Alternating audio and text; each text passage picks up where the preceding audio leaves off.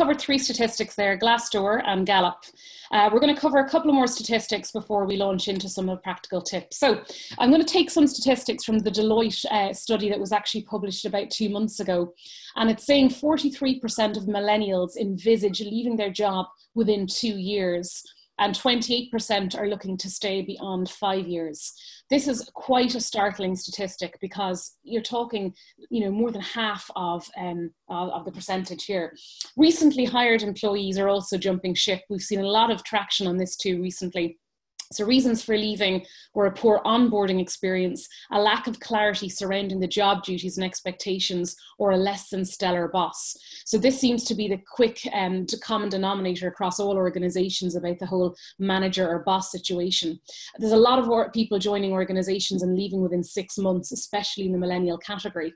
So we need to make sure that we're isolating this particular retention issue, because that is obviously, implicit there's much more going on inside of the organization. Boomerang employees, this concept of boomerang employees has been around the last 4 or 5 years, and in the recent Deloitte 2018 article, it said 49% of millennials say they will actually return to a former employer.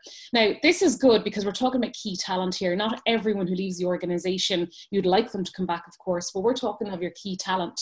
And there's a lot to be said for boomerang employees returning back because they can hit the ground running. And many large organizations globally are creating a boomerang rehire policy for these employees that are leaving, because they might leave for a year to gain experience elsewhere and come back into the organization. So it's something that we need to look at as part of any retention policy and talent management policy, is what are we doing with boomerang employees? Now, this is obviously only relevant to larger type entities, in particular those with a global focus. The gig economy is a very, very large issue. And just to explain what the gig economy is, it's kind of come up to play for the last couple of years. And with this gig economy, it's about the casualization of work, especially across Generation Z and millennial generations. So what this is in reality is people accepting small contract work on a needs basis. They go off and then travel for a while, come back, take another piece of work, and so forth. And it's that rise of this entrepreneurial culture that's happening more so in this Generation Z, which is people born after 1995. So we need to look and say, is this gig economy an actual issue for retention? And are organizations like ourselves competing with this gig economy? And in the recent Deloitte survey, they said 62% of millennials who would willingly leave their employers within the next 2 years actually regard the gig economy as a viable alternative to full-time employment. That's quite startling to see that they see that as an actual option. Now, in some cases, this isn't relevant to older generations like myself, Generation X and so forth, because obviously with commitments like childcare and mortgages and things like that, we can't just jump ship and take some casual work arrangements where it suits us. However, the millennials and Generation Z represent a huge workforce percentage in our organizations. Are also our future talent leadership pipeline. So this is obviously extremely important that we're keeping tabs on this gig generation and gig economy to see, are we factoring this into our retention, and are we actually ensuring that our employees don't see this as a complete alternative to full-time work within our organizations. So it's important to keep tabs on this. So I wanted to share, as I said, a couple of statistics, and apologies if you've missed the first 1 or 2. We'll make sure that the slides are sent across to you. So we're going to launch straight into the 10 top tips to retain the key talent. And tip number 1, again, you may be focusing on this already, but I want to refresh and highlight how important this one is. Focusing on your employer branding and your candidate experience. And by employer branding, I mean internal employer branding and also external employer branding. The external brand is all about how you're actually recruiting externally, how much social media, how much positive news stories, success stories, all that stuff that you're actually keeping very much alive in the digital era. And then your internal brand image, which really promotes your external brand image, which is all about your retention, engagement, and productivity, and your internal success stories. With a candidate experience, a lot of organizations now are doing peer interviewing or peer-to-peer interviewing. So employees are getting a snapshot of what it's like to work with the people that would be working directly with an organization. And also they're getting to see in reality how the job would be from a day-to-day basis. That's really driving candidate experience in many organizations because they're getting a snapshot of the reality of the job. All it takes is one bad interview to promote a really negative candidate experience. And unfortunately, in the digital era that we live in, it gets promoted around the place quite quickly in terms of a negative candidate experience. And people like hotel stays and TripAdvisor reviews, people will always talk about the negative experience rather than the positive experience. So really focusing on employer branding, making sure we have some sort of policy on employer branding and promoting that candidate experience, because it all feeds into retention. The second one I'd like to focus on is setting expectations. One of the first bullet points that we covered on this webinar at the start was about people not having their expectations met, and that's one of the reasons they would leave quite early on into the process of joining. So it's expectation versus reality. And a recent Glassdoor survey said more than 2/3, which is 67% of employers, believe retention rates would be higher if candidates had a clearer picture of what to expect about working at the company before taking the job. A lot of people are, as they say, to quote, given the sun, moon and stars at the interview, but then they start and they see a fundamental difference from what was told would be about the job to what actually materializes in reality. So really setting expectations and not promising future promotions at interviews when that's not necessarily going to be the case upon arriving. So the first 2 points are quite linked closely together. The third point that I'd like to point out is providing excellent managers. This is something very close to my heart because I spend a lot of my time in organizations coaching people who are having difficulties with their managers. To go back to the first quote about Gallup, 1 in 2 people have left and continue to leave a job throughout their career down to the manager. We're still, unfortunately, promoting people because they're technically very good, even though they don't have the people skills to be managers. So we need to really, really focus on manager training, making sure that the right managers are the right fit with the employees, and really providing not good managers, but excellent managers, because these are the face of the organization. These are the people that will be in touch with your employees on a day-to-day basis and will therefore be promoting retention every single day. If you have a manager that's going around with a negative attitude or a negative mindset, it's filtering down to so many employees.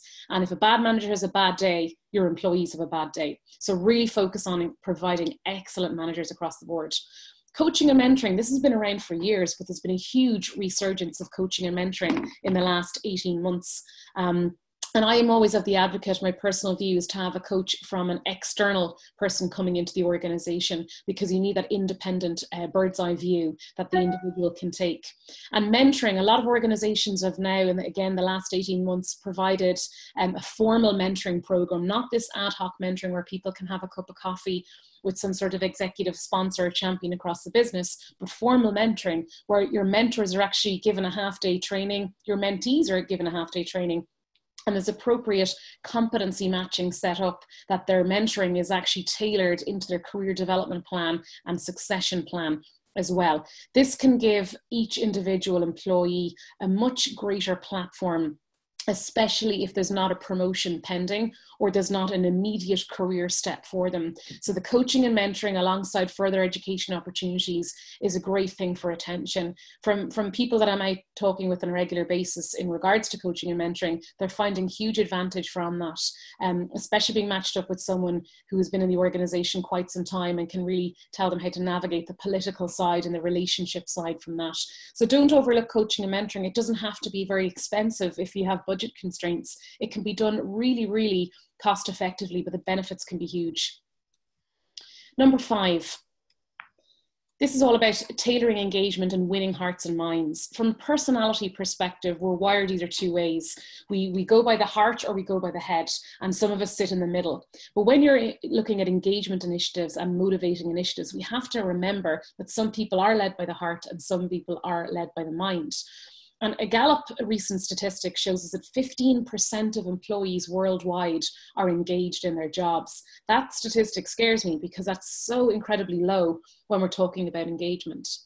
And, you know, from HR professionals, you'll know engagement is around a very long time, but it has to have this renewed vigor of how we look at it in combination with all the other points that we're talking about today.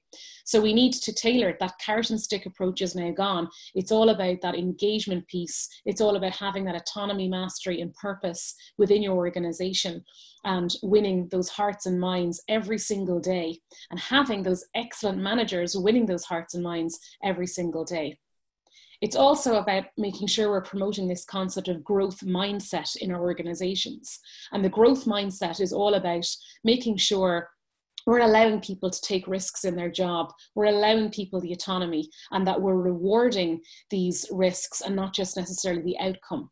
That we're not in this kind of stable, fixed mindset in our organizations, that we're really about promoting opportunity and growth. Number 6, promote flexible working arrangements. Now, this is again around this concept for the last 10 years, but there's still many organizations that haven't adopted their approaches in line with this. This gig economy that we spoke about already at the start, one of the reasons people are wanting to kind of move into the gig economy and this kind of flexible contracting work and not be part of an organization is down to the way they work. People, you know, don't want to do this 9 to 5, and most organizations have adapted this. But what are we doing that's better than other organizations? How are we staying ahead of the curve on this flexible type working pattern? And, you know, we're talking about self-balance, not just work-life balance, but a lot of the time people think people are working long hours. They're working, you know, maybe 9 to 8 in organizations, not because they're in the office, but in their head. They can be taking work home in their head, and they're not having sleepless nights over big things and work and things like that. That's also work-life balance too. A recent Hays 2018 survey said that 33% of employees said flexible working options were critical to their remaining in their employment. So this is a really important one for employees in situ and retention. So what are we doing? Virtual working, remote working, most organizations have finally adapted to this. So organizations who haven't yet have some sort of remote working, even a one day a week from home kind of policy, or some sort of virtual working, really need to start focusing on this, because most organizations have adapted this at this stage. Career breaks are now prevalent across the private sector. 5-6 years ago, this was unheard of. In the public sector and universities, things like that, it was quite common, but in the private sector, it wasn't. Now most organizations are looking at it, because if they don't look at it, they're probably going to lose the employee anyway. So what are we doing around that? Number 7, listen and listen more. I'm sorry about the graphic of somebody crawling into the ear here, but it's just to grab your attention on this. The amount of times I'm out in organizations and someone says to me, my boss just does not listen to me. It's everywhere. We really have to focus on listening and listening again. We're so busy and so frantic in our day-to-day lives and work that we do this, superficial level of listening where we're kind of half listening to somebody and we're acknowledging them, but we're really not listening to what's going on with our employees. So I'd really ask managers and everyone to focus and listen some more and challenge ourselves. Number 8, internal talent spotting and career growth. I'm challenging organizations to go outside of your normal talent management process, your normal succession career growth plans, your normal performance management calibration sessions. Most organizations have adapted this concept of promoting hackathons. Now, when I say hackathon, I'm not talking about hacking anything. A hackathon, and Microsoft as a company is one of the kind of prevalent organizations in this space, organizes annual hackathons. And what these are is where you dedicate 2 or 3 days a year, or in some days twice a year, to promoting idea generation, brainstorming, and things like that. So you get your employees into a room and you give them free rein to come up with the best ideas for organizations. And sometimes you'll find you get employees completely coming out of the woodwork with these initiatives that wouldn't necessarily be normally on your talent management map or your succession map. And these have proven to be really, really beneficial in organizations. And it's highlighting those employees that wouldn't normally be spoken. So you can see I have my Where's Wally picture here, because that's what it's like. It's actually extrapolating out this key talent and really looking for that talent in places that you might not normally look for. Point number 9, analyzing levers data and having a proper offboarding process. There's a huge focus on onboarding and recruitment, but very little on offboarding, because when people are leaving, a lot of organizations don't have the time or won't invest in a proper offboarding process. So some shocking statistics here again. 74% of exiting employees believe companies won't take action on their feedback. And that's from Tallyvest 2018.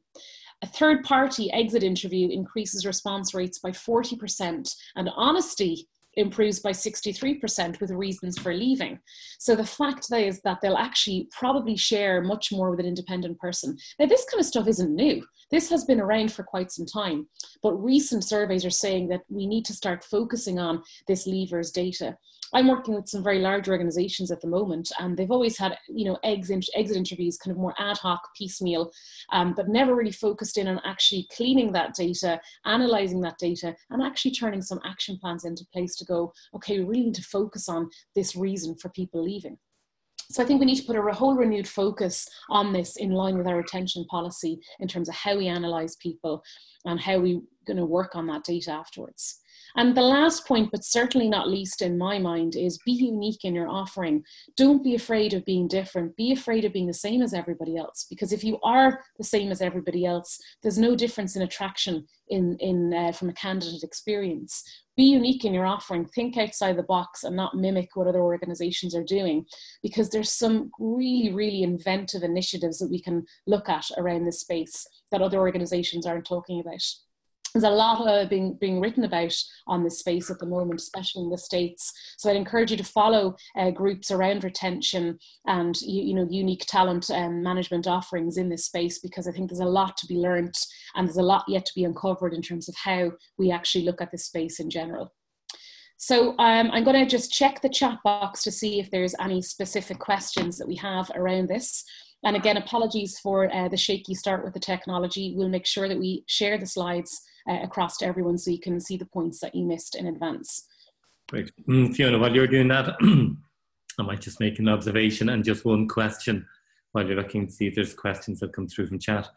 Tip 7 I liked, and I often think of a quote I was given for that, which was, we're given 2 ears and 1 mouth.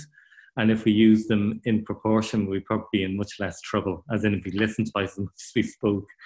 Can I ask you just if you had an example of a company you think do it particularly well, and or if there was one thing that people should do today, as in if there was one action that they should do today to retain key talent, what would you suggest? Okay, so in response to those 2 questions, Owen, I think, Microsoft, I've mentioned Microsoft already. I'm not particularly working with Microsoft or anything, but I've read an awful lot about what they do around this talent spotting and hackathons and things like that.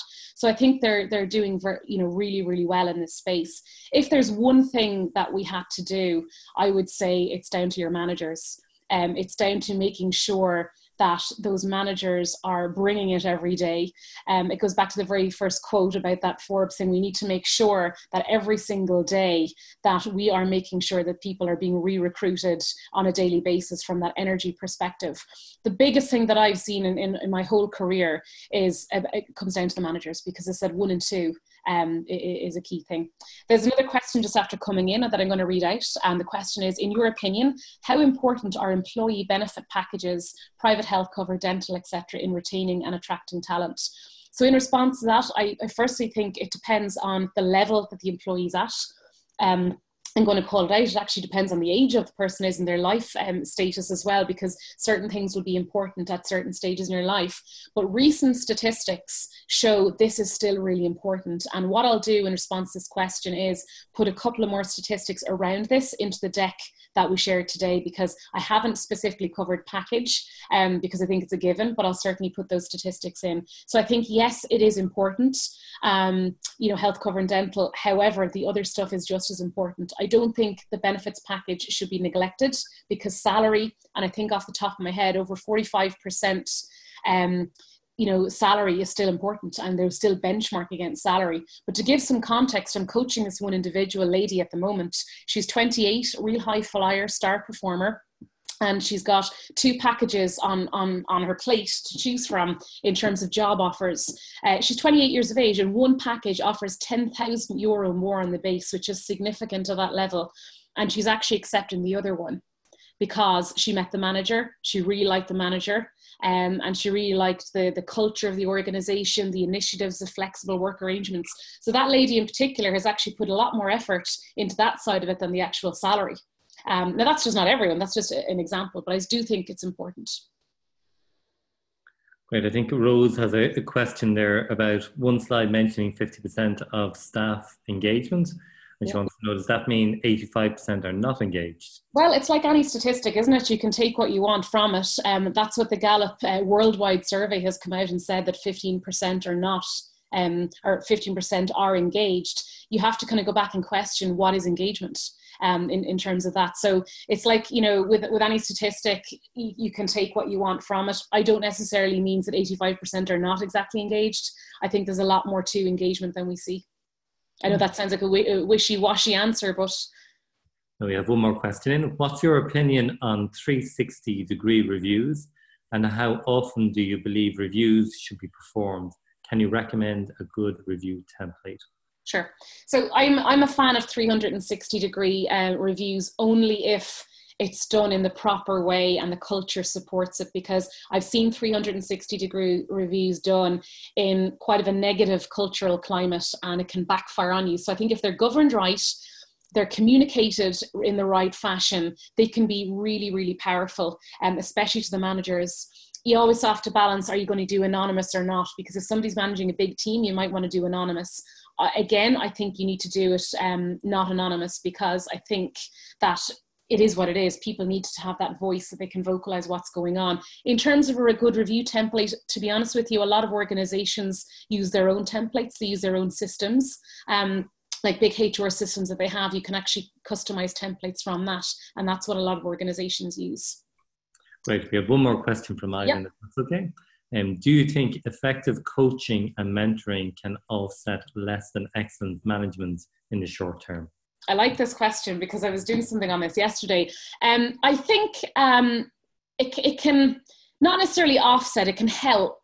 But once you have a bad manager, you have a bad manager, right? Let's say that, and that has to be fixed. But if you're providing coaching, what we can do is you can actually learn to manage your manager. And that's what a lot of organizations have had to try deploy if they can't, you know, all of a sudden take a manager out of a role. So I've been encouraging people to manage your manager, and often it can be some sort of personality clash, that you're working quite differently with your manager because maybe one of you might be more introverted, they might be more extroverted or more structured and things like that. So there's ways that you can actually coach an employee to manage their manager in the interim. So yeah, I think that's a fair point. And there's two questions, one from Sean and Emer. Do you have enough time for two more questions? I do, yes, of course, yeah. So Sean was asking, how big a role do you think that true coaching is playing in organizations versus those that think they are coaching? Okay, so how big a role do you think that true coaching is playing in organization? Yeah, coaching in some organizations has been given a bit of a bad reputation because it's deployed in an incorrect manner. Some people do a one-day coaching course and believe they're coaches, and they go off, and unfortunately, and again, this is my personal opinion, that can actually do more damage because they haven't been properly trained in that. So they think they're doing this coaching. But a coaching really needs to be by a really properly trained professional in this space. And that can actually, you know, be much more beneficial. Sometimes people, on the other side, people think from a coachee perspective that they're in a coaching process and they're quite negative about it. You can only coach someone who's in a positive mindset or a positive space. Now, that's for proper career coaching and effective coaching. If you're coaching someone for a performance issue, that's totally different. That's more performance management. What I'm talking about is more of that kind of executive coaching or career coaching, but you have to be in a positive space to be a recipient of that coaching. And then I have a question then from Emer.